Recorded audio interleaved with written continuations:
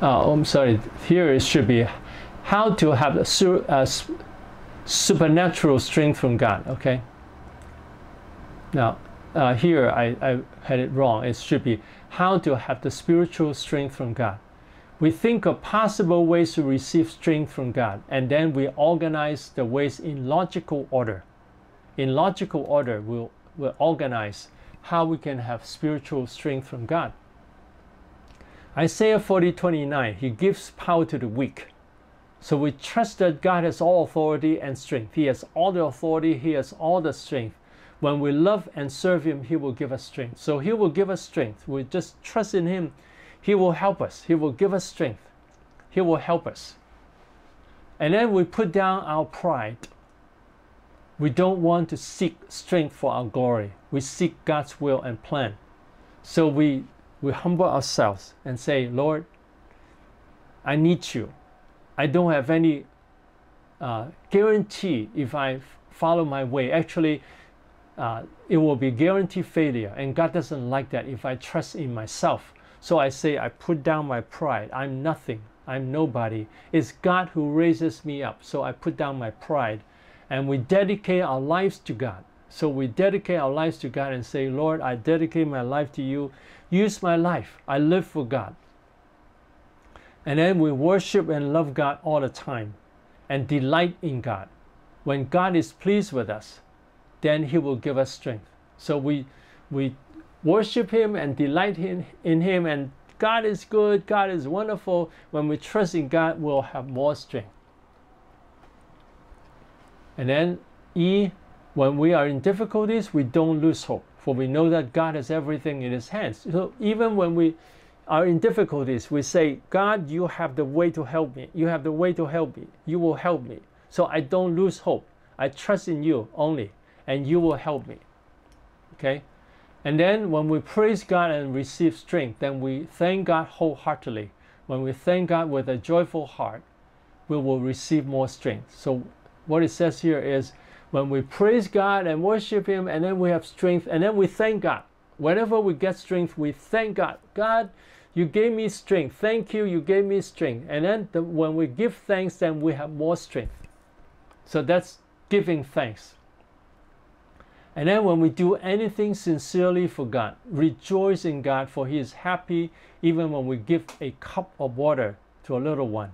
When we rejoice in what we do for God, we have hope and strength. So how we can have strength in our ministry is, we remember Jesus said, when you give a cup of water to someone because it belongs to Jesus, then you will by no means lose your reward. So we won't lose our reward. So everything we do for God, God will remember. So I'm happy for that. I'm happy I can rejoice in God, and I have strength from God. So I don't lose hope. I don't lose strength. I rejoice that I can serve God. So whenever we do anything, we rejoice, and then we have strength. And then when we serve God with His strength, He rewards us. He will reward us. So these are some points of how to break it down so that people understand that it's not hard to have strength from God. Okay? Now I demonstrate this now just like a sermon. Instead of going through the points, we look at a passage here, and we look at the passage here, and then I'll just preach from here. Okay? Have you not known? Have you not heard? The everlasting God, the Lord, the Creator of the ends of the earth, neither faints nor is He weary. His understanding is unsearchable. He gives power to the weak, and to those who have no might He increases strength. Even the youths shall faint and be weary, and the young men shall utterly fall. But those who wait on the Lord shall renew their strength. They shall mount up with wings like eagles. They shall run and not be weary. They shall walk and not faint. So now, if we want to preach about this, that what I suggest the outline is like this. First, we talk about the negative and positive examples. There are Christians or even pastors who claim that they have strength from God, but they lose hope. They have problems in their life, and then they lose hope. They have fights in a family.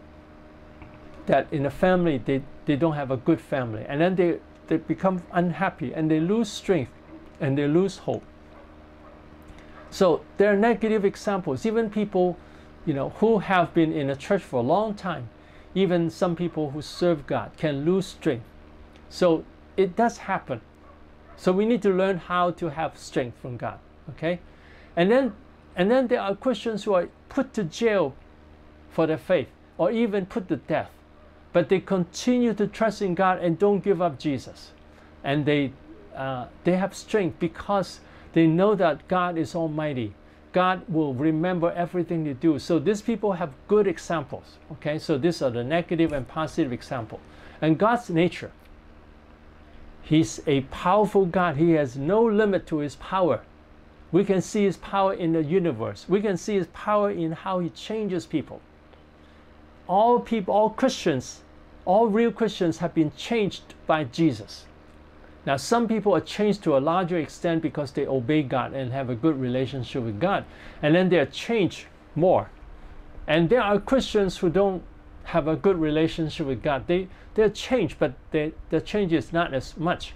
Now, the difference is, the point is not, the problem is not in God. It's in us. How much we trust in God. So when we trust in God, we'll have power because he has no limit in his power. And we can see his power in the universe. We can see his power in the lives of Christians. And he has a quality. He wants to give us his strength. So this are his qualities. He wants to give us his strength. And then God's grace.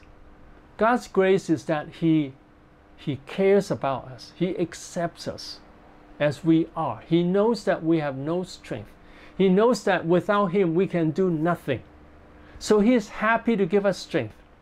He is happy to give to anyone who humbles himself and come to God and ask for help.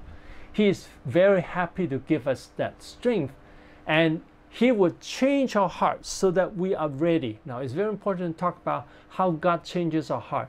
God will convert our heart, he will change our heart so that we will trust in God, we'll love God, we'll honor God, we'll rely on God, and then we'll have more and more strength. And whenever we trust in him, he will give us strength. And then this will reinforce his work, that whenever we praise God and thank God for his strength, we'll receive more strength. We'll receive more power. Now, even when we are weak, even when we sin, when we forget about God, God doesn't despise us. He will continue to work in our lives. He will continue to work in our lives to change us. So that is a great thing about God. Even when we fail him, he doesn't fail us. He will continue to work in our heart, to give us a humble heart, to teach us in different ways why we should trust in God and grow in him and have strength from him. And then his strength is without limit. He can help us to go to a higher and higher level. We can do greater and greater things when we trust in God. And then we can do great things for God. And God is happy with those who trust in him and obey him and follow him. God is very, very happy with us. And so we can see that, wow, God is happy with me. God wants to bless me. When I trust in him, he will always help me. And even when I fail, he still moves in my heart. So if I repent, he's very happy to help me. And he wants to help me in every single way. He wants to help me so that my life will go higher and higher. His grace is sufficient. His strength is sufficient even when we are persecuted. So these are his points of his grace. Now we want to talk about how God moves in the heart. How God wants to help us. How God moves in the heart to change us so that we have faith in God. And then how he gives us spiritual strength, mental strength, and physical strength. And give us wisdom. And also whenever we trust in him and rely on him, he will reward us. He will reward us and give us more and more strength. Okay, now why do some Christians don't have strength? Because they think that they have their own strength. Or they are proud of themselves. They are proud of themselves, so they don't trust in God. Or they rely on themselves. Or they look at the problem, so they don't have strength. Okay? So why? And then the warning, the reminder and warning. When people don't have strength from God, they can lose hope. They can lose their faith. They can lose a relationship with God. They can become very, very weak. So that is a warning. If people don't have hope, they don't have strength, they can lose strength in the Christian life and in the ministry. They can, some people, I know some pastors even give up their ministry, and some pastors are caught in the sin and put to jail. So it can happen to anyone. Now, many pastors are faithful. Now, the unfaithful ones are the few. But still, we want to be careful. We don't want to live in sin. We don't want to lose the strength of God. Then how? How can we have strength? So first, we trust in God. He's the source of all strength. He's the source of all power. He can give us as much power as we need. He has unlimited power. He has so much power, we don't have to worry about anything at all. We can trust in Him totally, and we'll have enough strength. And then we can look at how God has given us strength in the past. In the past, how He has given us strength, and how He has given strength to some Christians. So we thank God for His work in some of these Christians. God has worked in these people's heart. And God wants to bless these people. So He wants to bless me too. God is not partial. He will bless every single person who trusts in Him. So we will trust in God and have a close relationship with God, and we put down our burdens, put down our worries, put down our weaknesses, and we ask God to help us overcome the weaknesses, no matter what the weakness is. Now, some people have drug addiction and they think it's impossible to get over it. And I want to say this. Even people, drug addicts, when they trust in God and they pray to God, when they are suffering from the addiction, they will pray to God, Lord, you are almighty, you can give me strength, hallelujah, praise the Lord, praise the Lord. And then they can have exceedingly great joy that can overcome the addiction. That there are people who overcome the addiction and they become healed. So we want to think about how God has worked in our past and also work in some people, and then we bring our problems to God. So this way, I'm demonstrating how each of these points are useful. Especially, I want to say how to find out. Now, the three most important parts are God's grace, nature and grace. Nature and grace and how. These are the most important parts. So the nature related to power is that He has unlimited power, and He wants to give that power to us. So this is very simple. You can just say, whatever it is, God has unlimited joy. He wants to give us joy. He doesn't just want to keep the joy to Himself. He wants to give us His joy. He wants all His children to enjoy life. So God does His nature. And He accepts us. He has a heart of acceptance. He accepts people. So He wants He knows that people don't have joy. He wants to give us joy. And then His grace. He wants to give us joy. Now first, He wants to give us joy. He has ability to give us joy. And He will work in our heart so that we trust in Him and we have build up a close relationship with Him, and then we have joy. And then when we come close to Him, we'll receive joy. And then whenever we receive, trust in Him and receive joy and glorify God with our joy, God is very happy and He will reward us. So these are ways how we can talk about grace. So I'm basically today is helping each of you how to talk about God's grace, how to talk about God's grace from different aspects. And then I will just verbally talk about how to use this passage in a message. Okay, Romans 12:1-2. I beseech you, therefore, brethren, by the mercies of God, that you present your bodies a living sacrifice, wholly acceptable to God, which is your reasonable service. And do not be conformed to this world, but be transformed by the renewal of your mind, that you may prove what is good and acceptable and perfect will of God. So these verses say, I beseech you, therefore, brethren, by the mercies of God. So Paul is motivating the Christians by the mercies of God. He's using grace to motivate the Christians. That you present your bodies a living sacrifice. Give your body to God. Offer your body as a living sacrifice. Dedicate your body to God. That we let God use our body, our whole mind, our whole body to serve God as a living sacrifice. And this is holy. This is holy. This is set apart for God. Holy means set apart from God. So we are set apart to God and acceptable.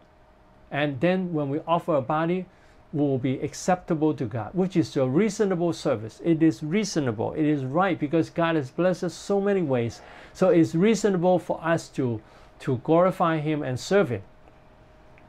And do not be conformed to the world, but be transformed by the renewal of your mind. So do not follow the world, but be transformed by the renewal of your mind, that you may prove what is that good and acceptable and perfect will of God. So that our mind is transformed by God, our mind is changed by God, then we may prove. Now this word in Greek can mean test, examine, approve. So we can test, we can approve what is the good, acceptable, and perfect will of God. So we can find out God's good, acceptable, and perfect will. Okay, now how, so what are the negative and positive examples of people? That many people don't follow the perfect will of God. Many Christians don't follow the perfect will of God. They are Christians, they know about the Bible, but they think that they will seek the world. They just seek the world. I know some Christians, they just want to take care of the education of the children. They just want to prepare money for them so that they can go to university. They just want the worldly goodness of the children instead of wanting the spiritual goodness of the children. So many people seek worldly good things. They seek worldly plans instead of God's plan. So that is a problem with many Christians. They just seek worldly plans, and then they lose the plan of God, and they lose more because our plans will, we can never make it come true. And also human plan do not accomplish God's will. And then positive examples. There are Christians who dedicate their life to God, and then the whole life is blessed by God, that they bless so many people. There's Heidi Baker, who went to Africa, Mozambique. She went there with very little money. That she went there and God said, I will provide for you. And then God told her to take care of the orphans. And she took care of, gradually she took care of thousands of orphans and trained them spiritually. And he built up churches, and he also trained these children to become pastors, and they grow up to become pastors, and then they brought great revival in Mozambique. So that's how God uses her that greatly, because she dedicated her life to God. This is a positive example. Okay, God's nature. God is the perfect planner. He can plan everything perfectly well. When He created the world, everything was created in the best way. You look at our body, it's wonderfully created. That it's, we have the brain, which has so many functions that we can think clearly. We have our eyes that we can see. We have, we can smell, we can talk, we can sing, and we can plan. We can do so many things because God has planned our body in such a wonderful way that is very functional. And God can create everything, the world, all the creatures. He created nature in such a wonderful way that nature can sustain itself. It's only human that destroy the nature. God doesn't destroy nature. When God created nature, it's very wonderfully planned. The plan is very wonderful. And his plan of sending Jesus Christ is very, very wonderful. So these are his nature. God has the most wonderful plan, and he wants this plan to come true in our lives. So that is his nature. He wants that wonderful plan to come true in our life. And then his grace. He wants to bless us. He wants us to enter his plan. He wants us to enter this plan, and he works in our heart. He changes our heart so that we become repentant and we trust in Jesus as our Savior. We want to follow Jesus. We want to follow his plan. We want to obey him. And then he will give us the resource and the strength and the wisdom so that we can follow his plan.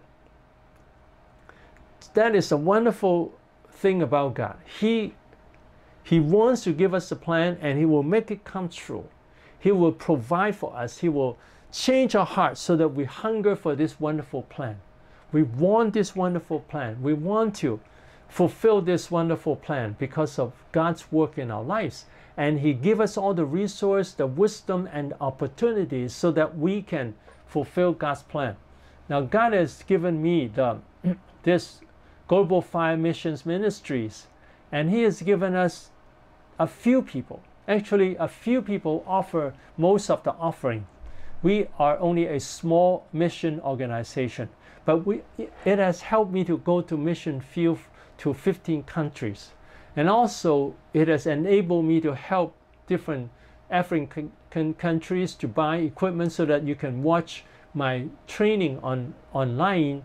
And he has given me the wisdom to teach. So God provides for us when we trust in him. That is a wonderful thing. His plan is wonderful. He will make sure this plan comes true when we trust in him. It's very simple. We offer a body as a living sacrifice. We do not conform to the world, but be transformed by the renewal of your mind, and then we can start to enter this wonderful plan. That is how wonderful God is. And even when we fail him, now some people fail in the middle of our Christian life, still God wants to give them a second chance, a third chance, a fourth chance. God has given many chances to us, even when we have failed. When we repent, we can go back to the plan of God. Now, of course, now there is a limit how much we fail, and what we fail, we can lose the most perfect plan. In order to have the most perfect plan, we need to really follow God totally. But it's not under pressure, but we say, I love God totally, I obey God totally, I just submit to God totally, I take care of my life in a way that God wants me to take care of my life, and then our life can go higher and higher. And we want to guard the most perfect plan of God. The most perfect plan of God is the best. But when people fail again and again, they will lose this perfect plan. First, we lose our youthfulness, that we don't have time anymore, that we can lose the opportunities. We can lose the trust of people in us. We can lose the trust of the church. We can lose the favor of God, that God doesn't, when a person continues to sin, they can lose the favor of God. They don't, because God sees that the person is not faithful. And then God cannot give to him the best plan, because he will ruin it. So God cannot entrust him with the best plan. But still, God wants him to go back as much as possible. When we go back to him, when we repent and follow him, he will bring us back higher up, but might not be to the best plan. So it's best that we follow the best plan, and then we can enter this best plan.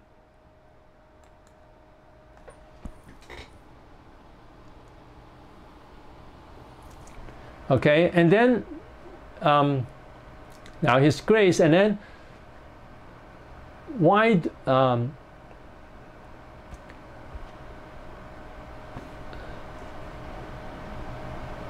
okay, how we can enter God's perfect plan.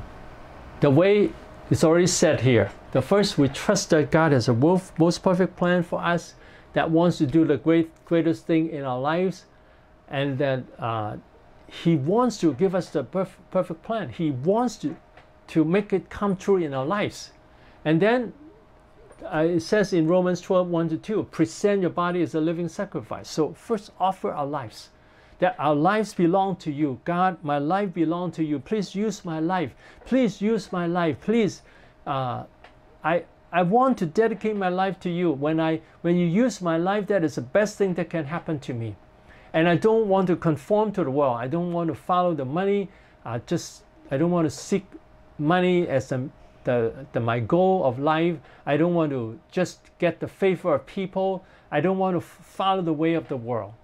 I want to follow the way of God, that my mind is renewed by God. My life is transformed by you. My thinking is transformed by you. My whole life is transformed by you. And then when we obey God, when we trust God, then we start to change. We'll start to change. We'll start to have more strength. We'll have, that God will see that this person is faithful.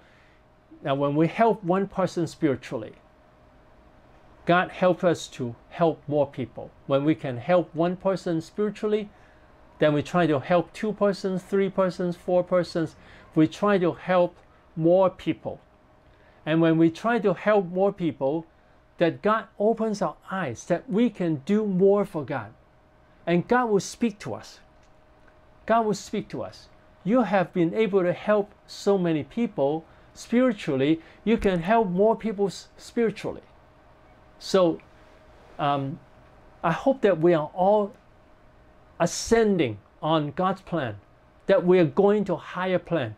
When we can help one person spiritually, that this person, now our goal is not to pressure people, but to let people see God is so wonderful, God is so powerful, God is full of grace and mercy and kindness and goodness, and people see that, wow, God is so good. And then they want to obey God, they want to love God, they want to serve God. And then when they serve God, they know that everything they do for God, God is very happy, and God will reward them, even a cup of water. And then when they help people spiritually, God is very happy. If they build up spiritual strength of people, train people to serve God, God is very happy. And when they do evangelism, God is very happy. When they form an evangelism team, God is very happy. When they praise God wholeheartedly, God is very happy. Everything they do for God, God is very happy. And then God will help them to go higher and higher in His plan. This perfect will discern this perfect will of God step by step. And God will give us strategy. It's very important. We need strategy. Like in fighting a war, it's not just fighting with our eyes closed, but we fight with our eyes open and seeking the best way. When we fight the spiritual war, we want to follow God's way. We want to have the wisdom of God and have the strategy of God. What does the church need most now? Now, very important for us to examine our church. What does our church need now? What is the spiritual situation of the people in the church now? If the spiritual condition of the people are very weak, then we want to help them build up the spiritual strength. Help them to enjoy coming to God. Help them to get strength from God and get joy from the Lord. Help them to understand the goodness of God, and help them to start to serve God and say that when you do anything for God, God is very happy with you. So to encourage people, and so that people are motivated by grace, then we build up some people who are spiritually stronger. And then we can talk with these people how we can build up the church. So we can talk with these people. Now, your spiritual life has been changed. Do you want the whole church to be changed like you? What can we do? How can we influence the other people? Who are some people you can influence? So when we help a few people, we give them the vision. You can help the other members of the church. So what can you do to help the other members of the church? What can we do together to help the other members of the church to build up church strength so that the church will grow stronger and stronger. So that is going higher up in God's plan. And then when a church is all very powerful, very strong, then we think about what we can do to help other churches, how we can strengthen other churches, not to steal people from other churches, but to help other people, help other churches to have a better, a more efficient ministry. So we want to train other people to help them spiritually also. Then this is entering a strategy of God. Like now, what I'm doing now, I'm trying to help you all to live under grace, to be motivated by God. And then when we preach, we want to give people how to do it. And the motivation is from grace. The motivation is from grace. Now let me go through this again so that you remember and how to find points, logical points. That means the points are in logical order. First, God's nature and grace. God has the most perfect plan, and He wants us to have this plan. Now this is His nature. He has this nature. He wants to share this perfect plan. And He has the ability, His inner nature, He has the ability to help us to enter this plan. Okay, so this first, God has to have these qualities before He can help people to enter His perfect plan. So He is the perfect planner. He can make the best plan come true. He has the resource to make the plan come true. He can help us to enter His plan. And then His grace. He wants to give us that plan. He doesn't keep it to Himself. He wants to give us His plan, and He will change our heart. So I hope you remember this. It's very important. Change our hearts so that we are suitable for God's ministry, so that we can enter God's perfect plan. Now, God's perfect plan is not necessarily mean that you have to become a minister. Now, some people could be, they have a secular job, but they glorify God in their job and in the church and in their daily life. So that is also the perfect plan for some people who are not in ministry. Not everyone is in ministry. But God has a plan. God wants to change his life so that he is suitable to be used by God, that he can glorify people. And he'll prepare the hearts of these people, change their hearts so that they will want to serve God. They want to glorify God. And then whenever we do this, he will reward us. Okay? And then the reason why people don't enter God's plan and the warning, they are important, but they are secondary. But I still go through that, okay? The reason why, because people don't think that God's plan is the best. They think that they have a better plan. They think that money is more important. They think that it's more important that my children can earn money. They make a lot of money, then they think that this is the best for them. So they are using the worldly standard.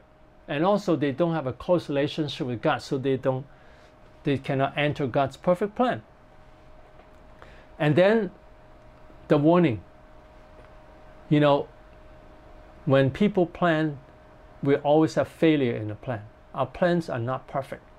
So when we plan for ourselves, God is not happy with us. And then we'll lose the plan and we'll fail.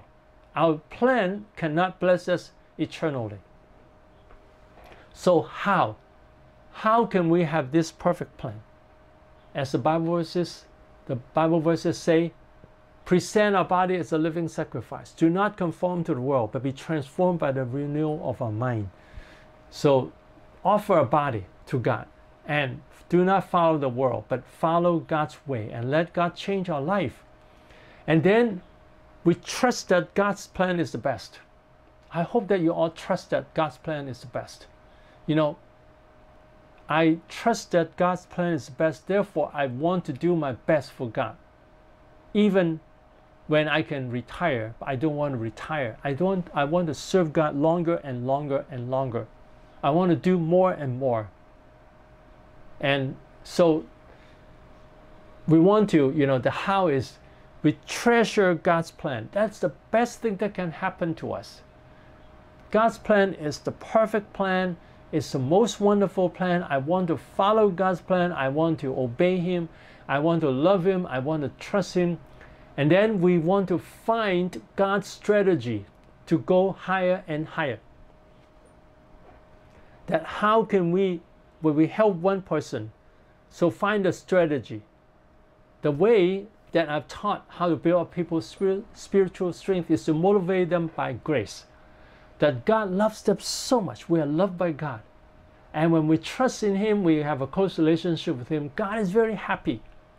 And then when you trust in Him, He'll give you strength and He'll give you fruits and you bear fruit. And then whenever you do anything for God, God will be very happy and rewards you. And so this is the motivation by grace. And then when people disobey, there will be destruction. Do you want to have destruction? If you want to have blessings, then love God, obey God, serve God, and then God will bless you and God will raise your life up. So when we can help one person's life rebuilt. So I hope by now, you know how to rebuild the spiritual life of your church members, to let them know how God is happy with them. God wants to bless them. God wants to do great things in their life. God wants to bless them. When they trust in God and obey God and love God and serve God, God is very happy with them and He will bless them and raise their life to the higher place. So we train people like that, and then they say, when we can help other people to love God more, God is very happy. So we train them so that they will help other Christians to love God more.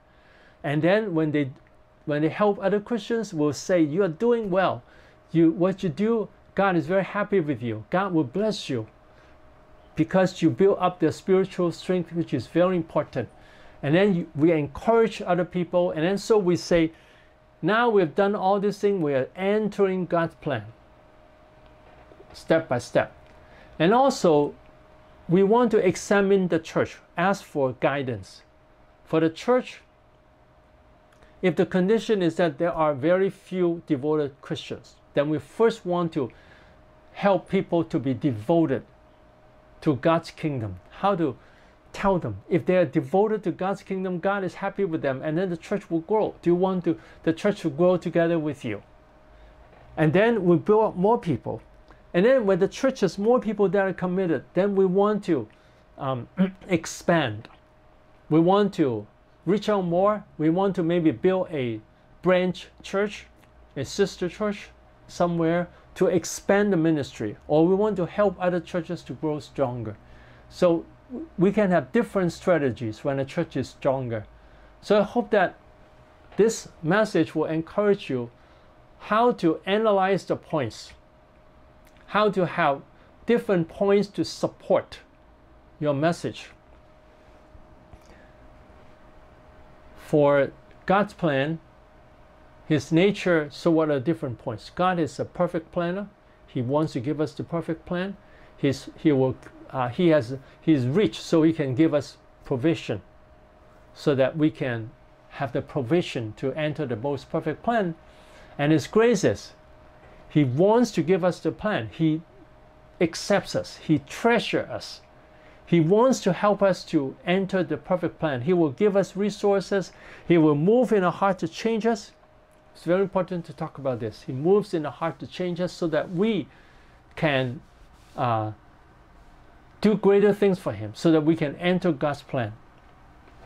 So He changed our heart. And then when we follow Him, He is very happy and He will reward us.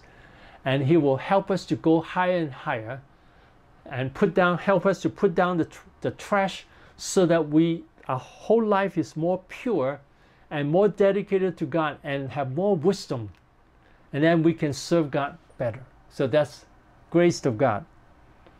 And then the how is we dedicate our body, offer our body as a living sacrifice, and not conform to the world, but be transformed by the renewal of our mind.